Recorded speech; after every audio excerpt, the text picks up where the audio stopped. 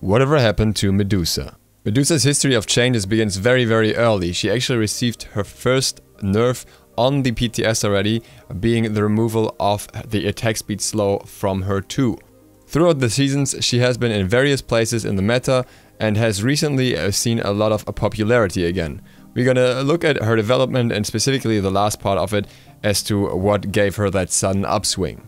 Let's first go back almost 2 years to patch 2.4 in April 2015.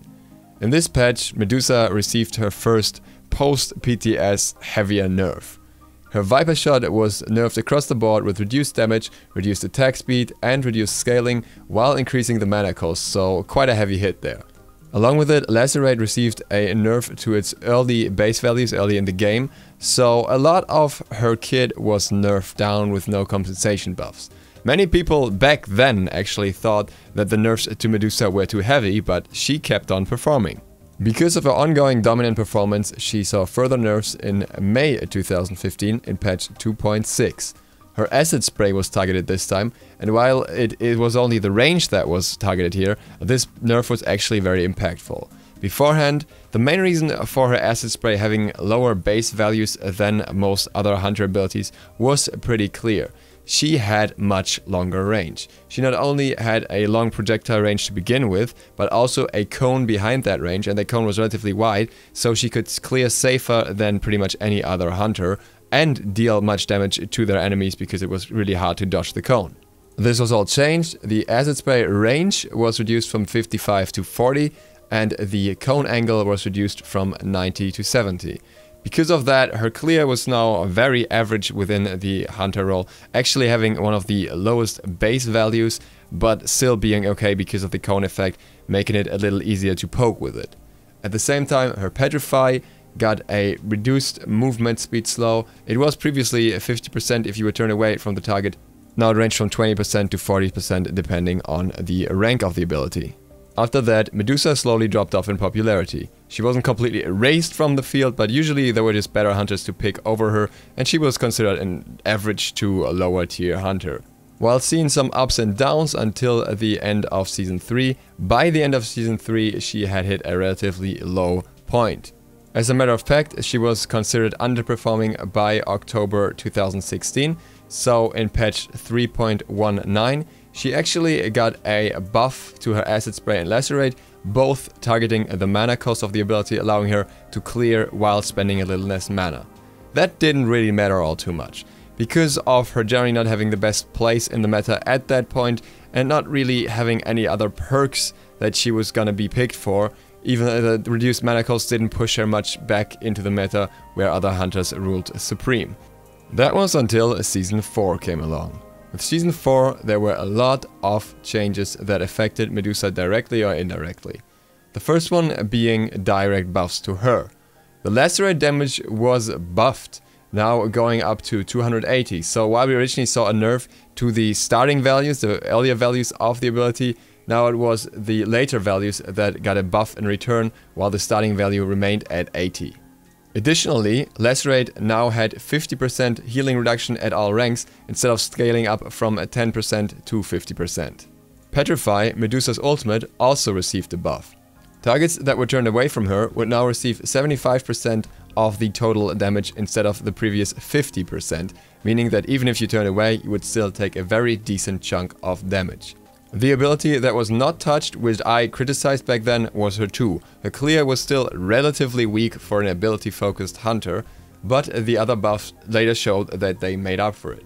When Season 4 started, there were also quite a few other items that were buffed.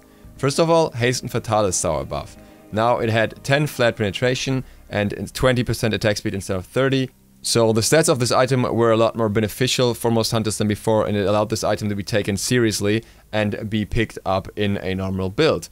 And there is Medusa's passive, Sidewinder, which allows her to not suffer movement penalty when side strafing and only half the movement penalty when backpedaling or moving backwards.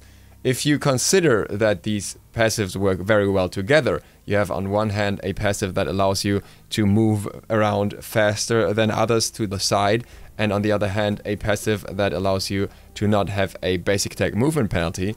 then you will see why there is a benefit for Medusa in having Haste Fatalis. In fact, Haste Fatalis was so good on Medusa that she was one of the few hunters where you would still quite frequently see it in earlier seasons.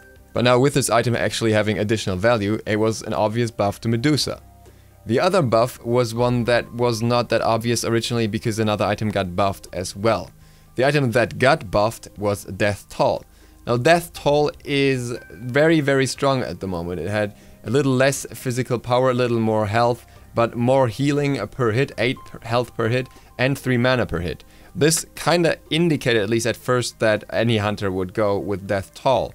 Medusa doesn't do all too well with Death Toll. It's not a bad item for her, but as her 2 doesn't have the best clear on its own, there is an item that she does much better with, and that's Bluestone Pendant. Bluestone Pendant also saw a buff, which is 5 MP5, which really helps with mana cost, and if you're spending a lot of mana on abilities, as you can happen to do with Medusa, then this is a decent pickup. And what really is so important about Bluestone is the passive with the extra damage on the targets. But like I said, originally people thought that Death Toll would just outclass it and it wouldn't be picked up. It wasn't until some SPL games where Medusa got played with Bluestone Pendant that it gained popularity as a standard build for her, and because of that pushed her back into the meta. The reasons behind this are quite simple. As the meta has shaped to a way where the ADC is left alone very early into the game, and you have to clear the wave before you go anywhere else in most situations, it is very helpful if you have a strong early clearing bonus and aggression bonus on the enemy, as you do with Bluestone Pendant. So Bluestone Pendant facilitated the early aggression in lane that led to clearing the first wave earlier than the enemy team with Medusa, which then allows you to rotate out, steal the minions from the buff camps, the small minions, and with that get a level lead on your enemy right away, or maybe even steal complete buffs. Then coming back into lane, you have a lot of heavy lane aggression, which also plays into that here and allows you to stay in your lane very early on your own without having much trouble. Obviously you're lacking the sustain, but that's something you can still pick up relatively early. And with many hunters coming back into the meta that are reliant on Transcendence like Ullr, it's not a problem for Medusa to build into Transcendence herself, and that obviously helps her as well because Medusa with Transcendence has much better clear overall, allowing her to one-shot the archers off a wave just with her 2, which is very important when it comes to clearing aggression in general and rotations. But she's still not the strongest lane bully, and the clearing advantage was just a part of the perks that she got. The other benefits were in the strong buff to the anti-heal, which while you wouldn't use it all too often because it kinda puts you out of position, can still be very beneficial in niche situations, and with many self-healers and healers being in the meta, that's a strong benefit. And in the buff to her ultimate. The buff to her ultimate made her even more of a teamfight monster than she already was beforehand, and these teamfight ultimates are hitting heavy at the moment. You'll frequently see Medusa being picked up in the SPL and pulling relatively good ultimates on the highest level of play that are literally game-changing and game-winning. Because of that, Medusa basically made her way to the top of the meta once again, after a long time spent around the lower or mid-tier regions, and I would not be surprised if we see a nerf to her specifically soon, because she is performing very well. With that, thank you guys for watching. I hope this was insightful, I hope this was interesting. If you haven't yet, feel free to click that subscribe button down below, maybe the bell next to it as well. Also, I'll be streaming the patch notes tomorrow, feel free to stop by if you want to hear my opinion firsthand. See you for the next one tomorrow. ZiSotto, out!